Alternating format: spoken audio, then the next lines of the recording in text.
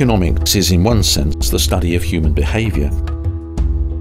Economists try to make sense of what people do and why they do it, and to use that understanding to make sensible economic predictions that can help us make better decisions as individuals, corporations and nations. That's why at the beginning of this course on economics, we'll start with that fundamental of human urges to want. Economists suggest that people in all societies have limitless wants. Everybody would like more. More clothing, food, healthcare, travel, entertainment, and so on. But the resources needed to fulfill these wants are limited, so we have a scarcity problem. Any society has resources of land, labour, and capital, which can be used to make goods and services, though no two societies have the same productive capacity.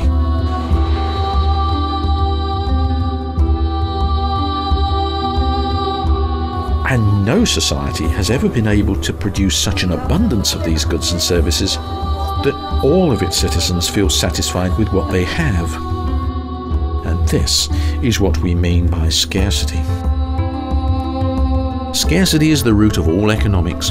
It requires us as individuals, companies and societies to make choices about what to produce, what to consume, how to use our time, and so on. Every concept in economics flows from the idea of scarcity, including the first concept we discover in this series, opportunity cost.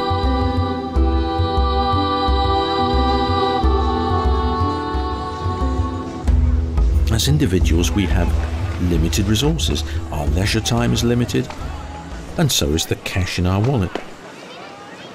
You may choose to ski. This choice comes with a cost. Coming here is kind of expensive, especially for students.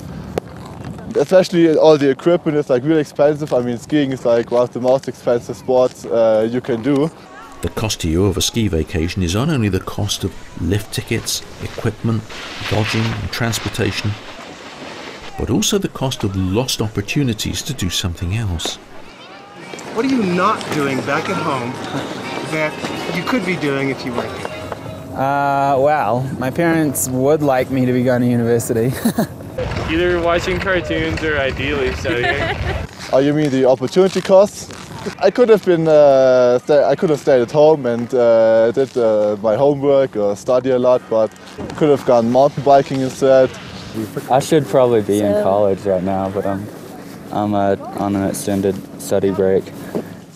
Opportunity cost applies to all decisions we make, not just leisure. It applies to work and careers. You might choose to be a hotel manager, a robotics engineer, or a blacksmith. Choosing one career path often means giving up another.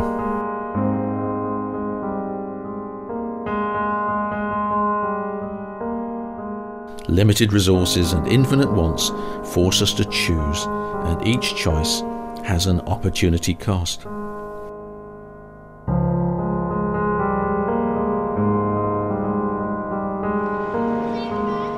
If resources are allocated to the production of, say, clothing, they're not free to be used for food.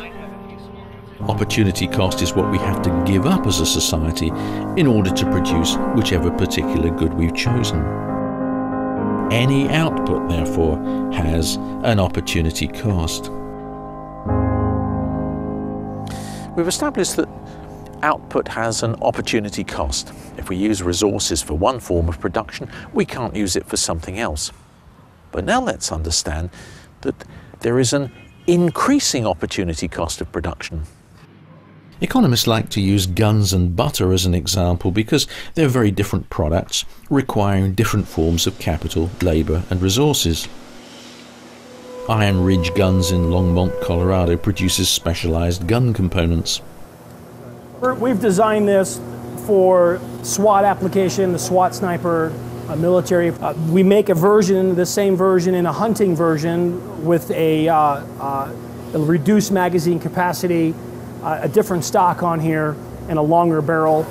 The custom lowers that we manufacture, these are one-piece aluminum block. Extra heavy-duty construction on the sidewall just makes it very durable, takes an extreme amount of punishment on the lugs and in the magazine well. Here's one with the same firearm with a collapsible stock on it. And then here you have one with a fixed stock.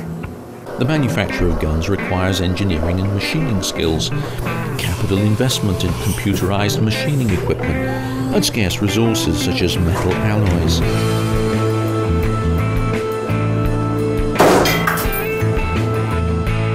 Dairy farming in Iceland also requires capital, labour and resources. These are very different from those used in gun production. Most of the farms in Iceland are built around the family. The typical farm today is about 35-40 cows. Dairy farmers do not have the skills, equipment and resources to make guns, just as gunsmiths lack the skills, land, cows and milking machines necessary to make butter. And then let's imagine that we've got a society in which we're only producing butter and we're not producing any guns at all. Now let's suppose society says, well, we would like some guns. Now there's an opportunity cost. The cost of the guns is the loss of butter production. But how big is the loss of butter production?